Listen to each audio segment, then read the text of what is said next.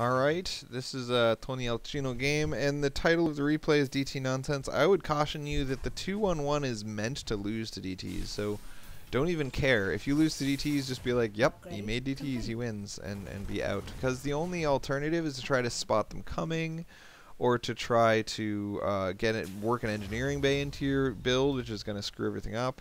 Or to get a Raven first, which is in the 2-1-1 with all the gas you spend on your initial poke and your combat shields, it doesn't really lend itself to getting a Raven on time.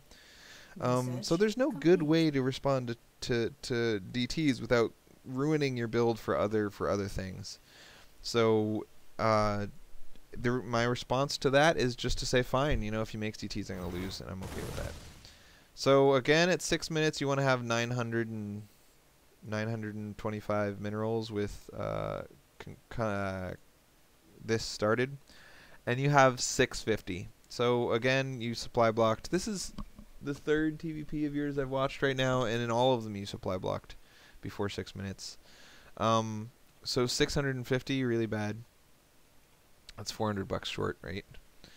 And now as soon as your supply block is going to lift, you're going to spend a bunch more money, but you know, you're still not at 925. You're still $50 short.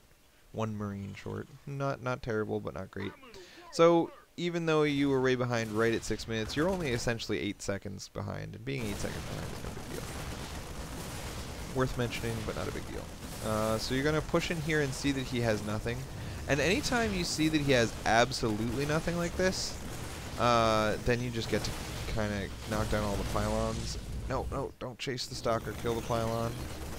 And this is why I like the 2-1-1, is because a lot of times Protosses will do this. They'll rush to DTs and with no defending units at the front, and then all you gotta do is kill the pylons and you kill them. This is actually one of the primary reasons that I initially started doing 2-1-1 instead of the 1-1-1, is because it gives you the ability to crush people who are silly.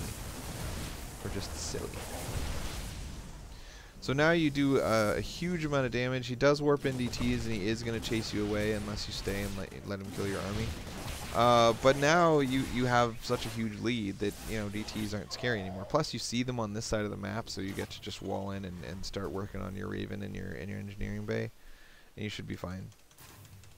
Plenty of time. DTs only win if they're a surprise. I mean, if it's not a surprise, you just throw up an engineering bay and you're fine. You're going to start getting the second scan and the engineering bay and the turrets and the starport. You're going to get a Raven, and as soon as you have a Raven, you just kind of auto-win against DTs. But it looks like you cut infantry for a really long time while you were doing all this, so I'm a little bit worried. Also, you managed to lose $1,000 of guys while you walked back across the field. Pretty silly. So now you got your Raven, and he's going to poke in here with DTs. Where's that DT? There it is. And it's dead. This cuts your reinforcements, but now, you know, look at this. This is kind of ridiculous. So you did enough damage with your first poke that no matter what he does, he's kind of screwed. So good job.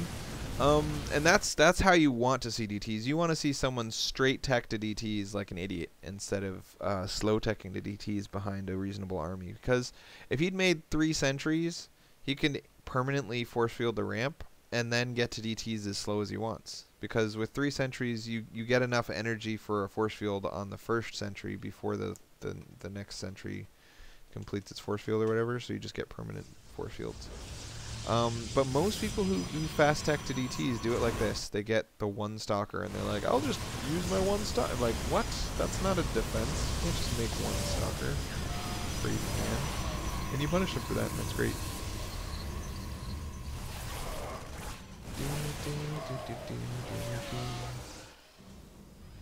I love that he doesn't just go attack you with the DTs. He really should have used all 3 of these DTs as delaying forces at least, but morphing them into an Archon is just silly.